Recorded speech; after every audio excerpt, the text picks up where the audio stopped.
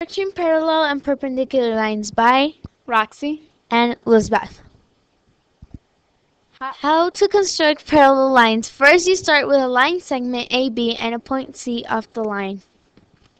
Step number 1. Draw a transverse line through C and across the line AB at an angle, forming the point J where it intersects the line AB. The exact angle is not important. Step 2. With the compass Y set to about half the distance between C and J, place the point on J. Draw an arc across both lines.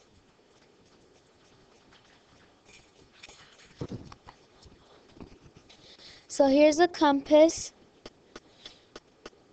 and like it said, you put it on point J and you draw the arc.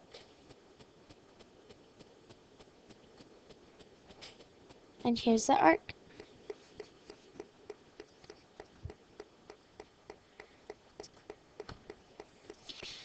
Step 3. Without adjusting the compass Y, move the compass to C and draw a similar arc to the one in step 2.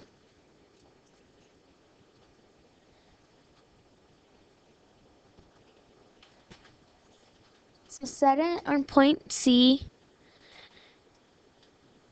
and draw an arc similar to the one on step 2.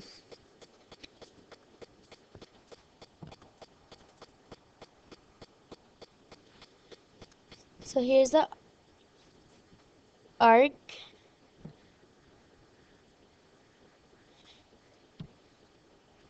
It didn't come out too good.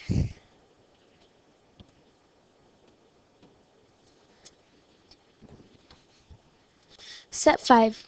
Move the compass to where the upper arc crosses the transverse line and draw an arc across the upper arc from forming point S. So here's the end of the upper arc, and it said to draw a smaller arc forming point S. This is a smaller arc, which makes point S. Step 6. Draw a straight line through point C and S.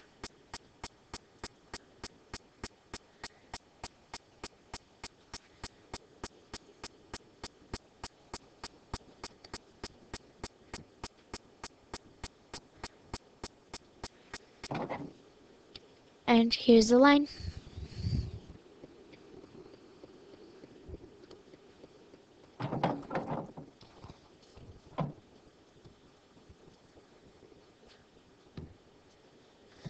Done. The line CS is parallel to the line AB.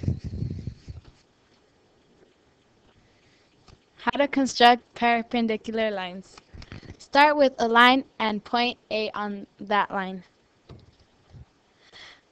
Step 1. Set the compass Y to a medium setting. The actual width does not matter. Step number 2. Without changing the compass width, mark a short arc on the line at each side of the point A, forming the point B, C. These 2 points are thus the same distance from A. Step 3. With the compass on P, set its width to any setting beyond K.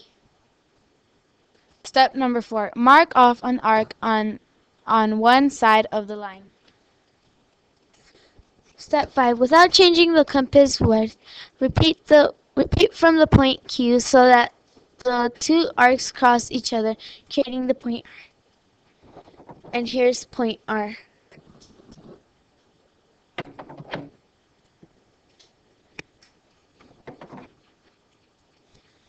Step 6. Using the straight edge, draw a line from K to where the arcs cross. A straight edge is a ruler. Step 7. Done. The line KR just drawn is perpendicular to the line PQ at K. And these are our internet credits. The end. the end.